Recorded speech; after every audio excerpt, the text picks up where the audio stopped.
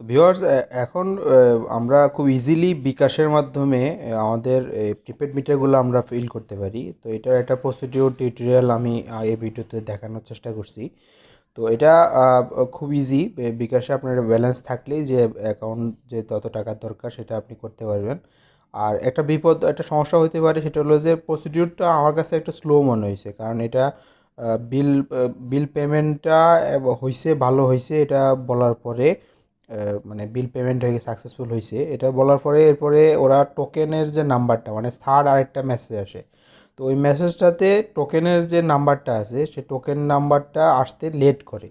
তো আমি প্রথমে একটু ঘাবড়াই গেছিলাম, কারণ এটা আমার ফার্স্ট টাইম ছিল। তো আমি ওদের কাস্টমার কেয়ারে ফোন করছিলাম, তো ওরা আমারে প্রথমে বলছে যে যে আপনার তো মাত্র পাঠাইছেন, আপনি 1 ঘন্টা ওয়েট করেন, 1 ঘন্টা ওয়েট করে যদি না আসে আবার ফোন দিয়েন। তো আমি আসলে 1 ঘন্টা ওয়েট করছি, ওয়েট করার পরও সেটা আসে নাই। তো 1 ঘন্টা পরে যখন আবার ফোন করছি, তখন তারা আমার কাছে একটা কমপ্লেন রাখছে, বলছে যে আমরা এটা অথরিটিকে জানাইছি, আপনি অত খুব মানে ইজিলি এটা পেয়ে যাবেন। তো আমি তাদেরকে একটা কোশ্চেন বলছিলাম যে ভাই, আমি এখন যে সিচুয়েশানে আছি এই সিচুয়েশানে আমি কি টাকাটা ব্যাক আনতে পারবো কিনা বা ক্যান্সেল করতে পারবো কিনা।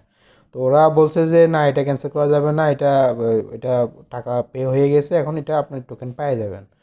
তো আমি কিছুটা হতাশ হয়েছিলাম, কিন্তু দেখি যে পরে 15-20 মিনিটের মধ্যে এটা চলে আসছে। তো এদিক থেকে বিকাশের কাস্টমার কেয়ার বা কাস্টমার সার্ভিসকে একটা থ্যাঙ্কস দিতে হবে, এবং সেই সাথে বিআরইবিকে একটা থ্যাঙ্কস দিতে হবে, যে কারণ এখন বিকাশ অ্যাকাউন্ট এবং বিকাশ অ্যাপ আমরা মোটামুটি সবাই ইউজ করি। তো আমাদের কাছে যদি আমাদের মিটার নাম্বারটা থাকে আর ব্যালেন্স যদি থাকে মোবাইলে, তো আমরা এটা খুব ইজিলি এই কাজটা এখন বাড়াতে করে ফেলতে পারি।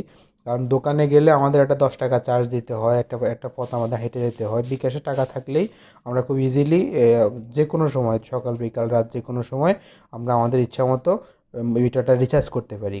তো ধন্যবাদ। আমি আপনাদেরকে এখন নিয়ে যাচ্ছি আমার মেন ভিডিওটাতে। আপনার বিকাশ অ্যাপটা আপনি অন করবেন, অন করার পরে সেখানে পে বিলে যাবেন। পে বিলে যাওয়ার পরে নিচের দিকে গেলে দেখবেন আপনি পল্লী বিদ্যুৎ হলে পল্লী বিদ্যুৎ বা ডেস্ক হলে ডেস্কের অপশনটা সিলেক্ট করবেন। এরপর আপনার যে মিটারের যে নাম্বারটা, সেই নাম্বারটা আপনি এন্ট্রি করবেন। নাম্বারটা এন্ট্রি করার সময় কেয়ারফুল থাকবেন, কারণ এটা ভুল হলে আপনি এটা রিকভার করতে পারবেন না আর কি, অন্য মিটারে টাকা জমা হয়ে যাবে।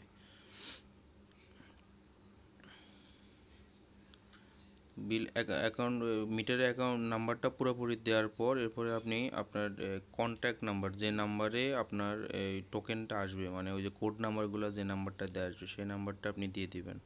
কোড নাম্বারটা দিয়ে মোবাইল নাম্বারটা দেওয়ার সময় কেয়ারফুলি দিবেন, কারণ এটা ভুল মোবাইল নাম্বারে চলে যেতে পারে। এরপর আপনি প্রসিড টু পে যে অপশনটা, সেটাতে আপনি ক্লিক করবেন। করলে সে আপনাকে নেক্সট স্ক্রিনে নিয়ে যাবে। এবার এখানে আপনি আপনার যে অ্যামাউন্ট দিতে যাচ্ছেন, 500, 1000, 1200 বা যেটা খুশি টাইপ করতে পারেন। করার পর আপনার কাছে বিকাশ পিন চাবে, আপনি আপনার বিকাশের পিনটা দিয়ে দিবেন। দিয়ে দেওয়ার পর সে আপনাকে কনফার্ম করবে যে এই নাম্বারে, এই মিটার নাম্বারে আপনি টাকা পাঠাতে যাচ্ছেন, তো আপনি কি প্রস্তুত কিনা। হ্যাঁ, যদি আপনি ওকে থাকেন তাহলে নিচে আপনি এটা চেক করার পর ট্যাপ টু কন্টিনিউতে ক্লিক করবেন নিচে। ক্লিক করার পরে সে আপনার কাছে আবার পাসওয়ার্ড চাবে, বিকাশের যে পাসওয়ার্ড, সেই পাসওয়ার্ডটা দেওয়ার পর আপনাকে সে কনফার্মেশন দেখাবে যে ট্যাপ অ্যান্ড হোল্ড, এটাকে নিচে যে লাল অপশনটা থাকে এটা চাপ দিয়ে ধরে রাখবেন, তাহলে আপনার টাকাটা পে হয়ে যাবে। আপনি সাথে সাথে মেসেজ পেয়ে যাবেন বিকাশের কাছ থেকে, এবং আপনার মোবাইলেও একটা মেসেজ আসবে যে বিল পেমেন্টটা সাকসেসফুল হয়েছে। তো এরপরে আপনাকে আরও কিছুক্ষণ সময় ওয়েট করতে হবে, যখন আরেকটা মেসেজ আসবে, যে মেসেজটাতে আপনি আপনার টোকেনের যে নাম্বার কোড সেটা আপনি পেয়ে যাবেন। তো বিল পেমেন্টের যে রিসিপ্টটা, সেটা আপনি বিকাশ থেকে এভাবে ওপেন করার পর এখানে আপনার ডাটাগুলো সব থাকবে, ট্রানজাকশন আইডি সব ডাটা, এটাকে আপনি স্ক্রিনশট নিয়ে এটা একটু রেখে দিবেন। কারণ এটা আপনাকে বিকাশকে ফেস করার সময় এটা আপনার কাজে লাগবে। আপনি খুব ইজিলি আপনার বাসার প্রিপেড মিটারটা বাসায় বসেই আপনি পে করতে পারবেন।